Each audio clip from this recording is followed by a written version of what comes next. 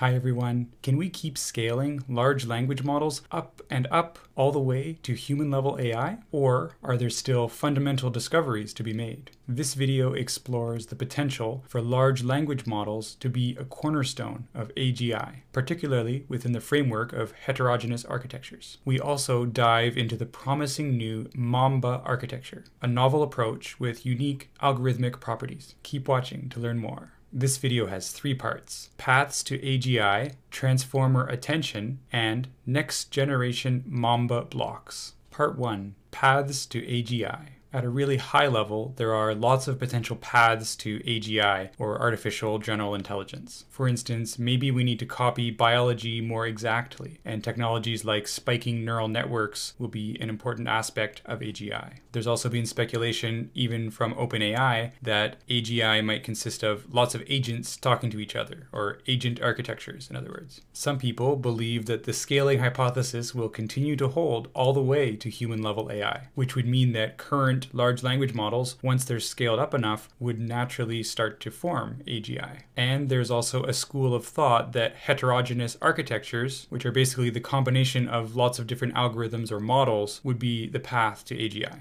We're going to focus on heterogeneous architectures in this video and talk a lot about transformers and Mamba in particular. The inspiration for this video was a post on the LessWrong forum, which was written by Roman Leventov about 6 weeks ago. I'll link it in the description below, of course, and summarize it for you now. Basically, until now, we've only had transformer architectures. Transformers underlie large language models and all of the modern AI systems that have been developed. But now we're starting to have multiple fundamental building blocks. The post calls out the Mamba algorithm in particular. These architectures, such as transformers and Mamba, can be seen as building blocks from which you can put together a heterogeneous system that might perform better than any of the individual parts. Or not, since hybridization of transformers and Mamba actually seem to perform better than either alone, but ignoring that for the moment. These two models have different strengths. Transformers are really good at episodic memory. That's basically what we call short-term working memory in humans. On the other hand, Mamba is really good at long-term memorization without the constraints of a context window. You might imagine other building blocks such as physics simulations, explicit System 2 reasoning, formal verification, etc. And actually, this post makes a couple of predictions as well. Again, I don't know how accurate these are, but just to summarize for you, it hypothesizes that about 5 different types of core networks would be required, like transformers and Mamba, and maybe also graph neural networks, plus a few dozen classical algorithms like search and dynamic programming, plus about a dozen LLM tools like the physics simulation that we mentioned. That's a pretty long shopping list, but importantly, it doesn't require an overhaul when a shiny new architecture is introduced. The idea is that even new architectures like Mamba are going to have different strengths and weaknesses compared to existing technology. And because you're using a heterogeneous architecture where all the blocks could be using different algorithms, you can actually leverage the strengths of each type of system combined together. And I think this is a key point. Tons and tons of investment has already gone into the transformer architecture. So any future AGI system would want to be able to leverage all that investment if possible. I think this idea of a heterogeneous architecture or a modular architecture is incredibly important. You could probably draw an analogy to CPU architectures. Until very recently, CPU architectures tended to be pretty monolithic designs. If you had a 4-core CPU and you wanted to make a 6-core CPU, you would have to redo a lot of stuff. That changed when AMD came up with their first Ryzen architecture. With Ryzen CPUs, each of the cores is essentially just a copy-paste of the same stuff. This means that once they've tested and perfected a 2-core CPU, then making a 4-core, 8-core, 16-core CPU is all within reach. Modularization is also a really important aspect of software design, but traditionally for more constrained domains like hardware, it was really hard to get modularization to work. I think it's very possible that modular and heterogeneous AI architectures could really lead to a similar explosion in the capabilities of our systems. Part 2, transformer attention.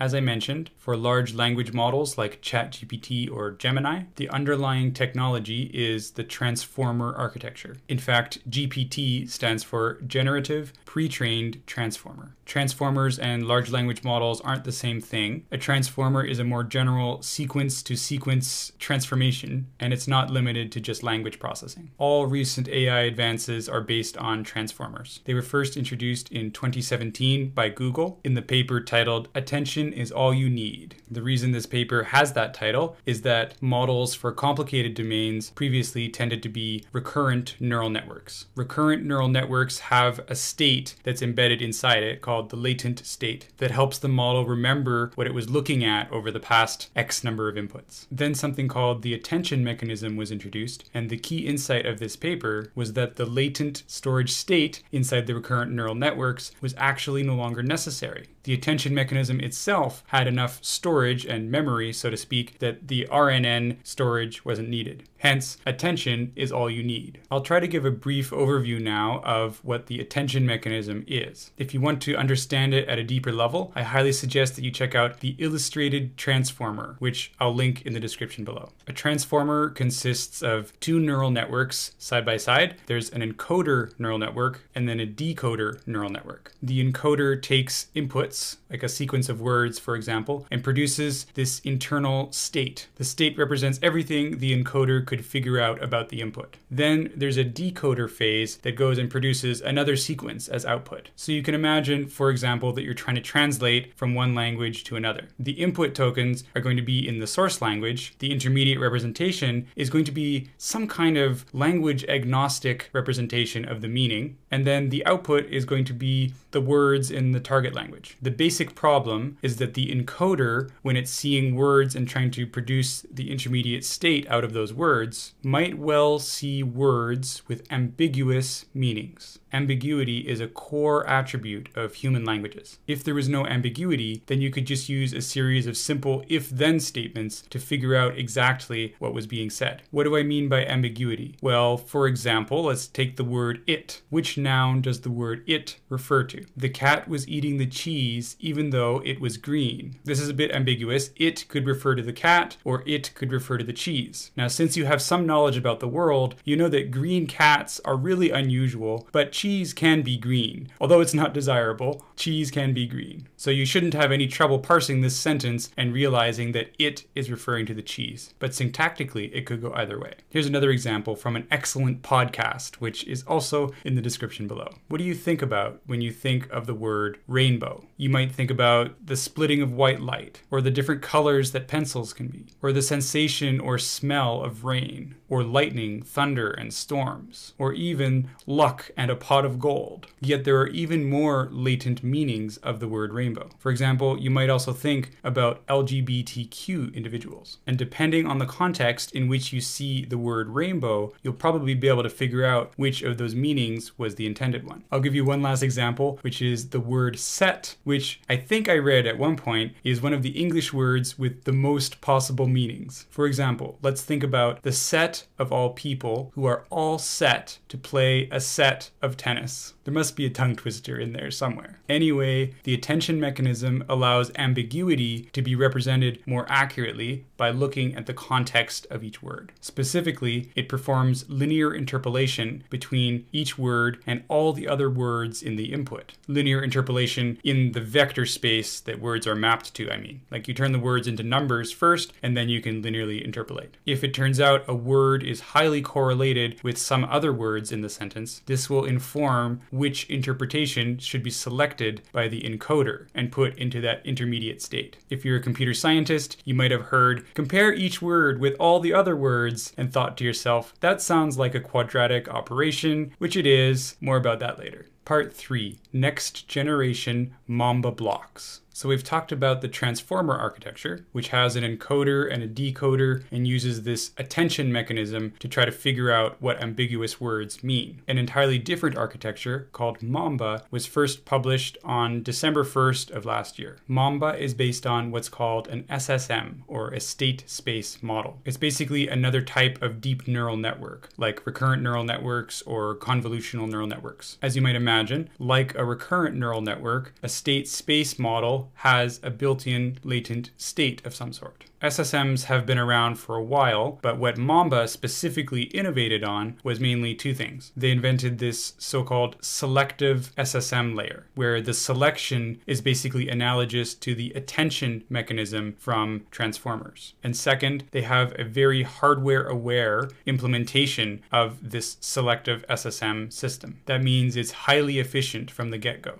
While the attention mechanism basically compares every word with every other word, which is a pretty expensive operation, to try to figure out what the word really means, Mamba uses this selection mechanism. The selection mechanism controls which information is propagated to future layers of the neural network. Basically, each input can either be passed along or filtered out. So the layer can basically drop words entirely if they're not that important, or it can really focus on the ones that it thinks are important. This is pretty complicated to implement because you no longer have constant time steps when it comes to future layers of the neural network, because certain things get filtered out, which means that the amount of time it takes to pass information through the neural network isn't constant anymore. This does have efficiency implications, but those issues are dwarfed by the gains that you can get from this architecture. Specifically, you can get linear time scaling. Quick Algorithms 101. You can basically look at how efficient an algorithm is by looking at what formula roughly describes how expensive that algorithm is based on an input of size n. One of the most straightforward complexity measures is called linear time, which is also written O of n. That basically means that you have to look at each element of the input once. If you're a human reading a book, for example, that's O of n, otherwise known as linear time. A much slower complexity is O of n squared, which means that if there are n inputs, you have to look at basically each pair of inputs. This is more like trying to figure out which puzzle pieces fit together when you have a bunch of puzzle pieces in front of you. O of n squared is also called quadratic time. So when you're creating algorithms, you want linear time, you don't want quadratic time. It turns out that transformers have linear time inference, but quadratic time training. This is pretty bad. It means that if you wanted to double the sequence length, like the context window length that an LLM can support, you would need 4 times the computational power. If you wanted to 10x the sequence length, you would need 100x the computational power. In contrast, SSMs, such as Mamba, have linear time training. This means that they would scale up much, much better if we wanted to continue scaling higher than we currently have. Furthermore, the attention mechanism isn't all that efficient to implement on current GPUs. The selection mechanism really takes the edge. So how does the selection mechanism really work in a bit more detail? Well, as I said, at any stage you can basically choose whether to skip a token or look at it. If you skip an input token, you basically keep the internal state exactly the same, and if you look at it, you allow that token to change the internal state. Not necessarily completely replace the internal state, but modify it. This means that really important information that the model picked up from its input can be kept in that state indefinitely.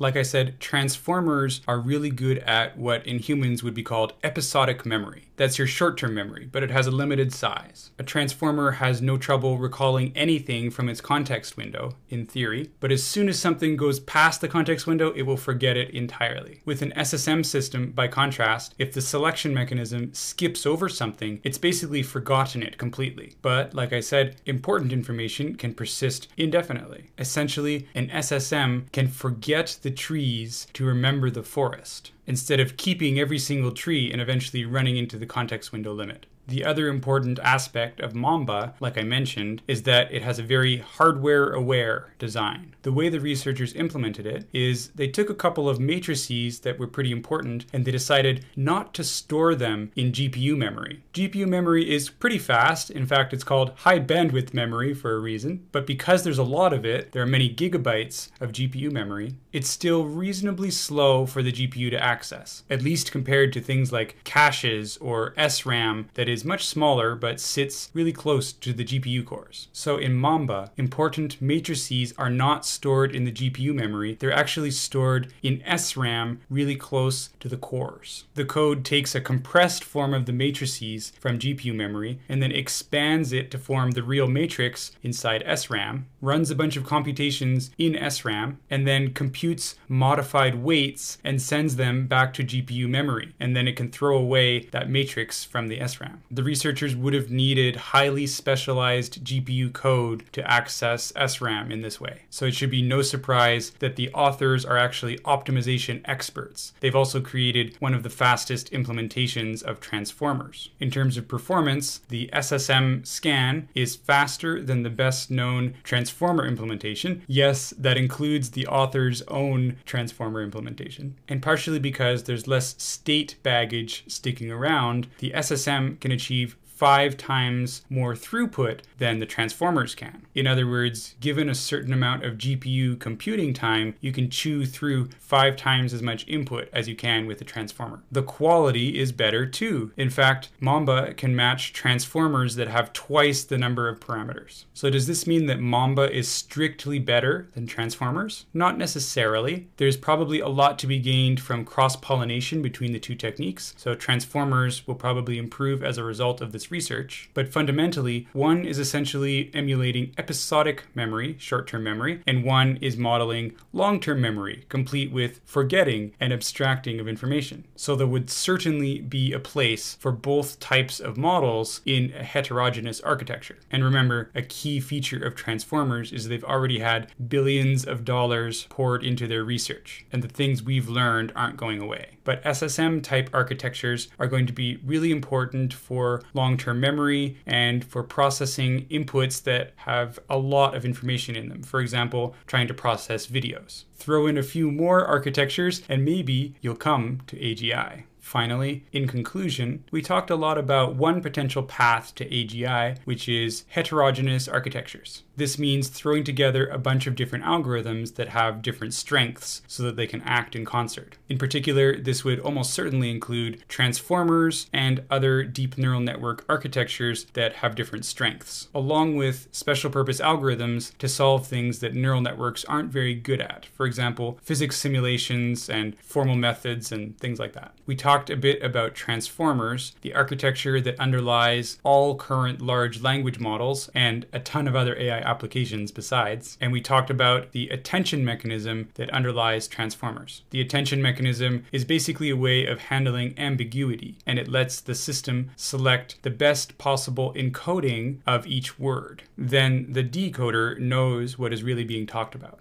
Finally, we talked about state space models, in particular the new paper called Mamba. Mamba uses a selection mechanism instead of attention. The selection mechanism can control whether each word is passed along to future layers of the neural network or filtered out entirely. This allows the network to forget information that's not that important and to keep alive any information from its past history at lesser and lesser detail as time goes on, of course, but it's a very good analog to long-term memory. The original post on LessWrong that I mentioned assumes that if there's going to be a heterogeneous architecture for AGI, that 2 of those components would definitely be transformers and some SSM system like Mamba. If you liked this video, you're probably eager to find out when AGI might arrive. And so please check out this previous video that I made where I collate a bunch of different possible AGI timelines according to various different people and experts. It has my own estimate as well. And that's all I have for today. Thank you very much for watching.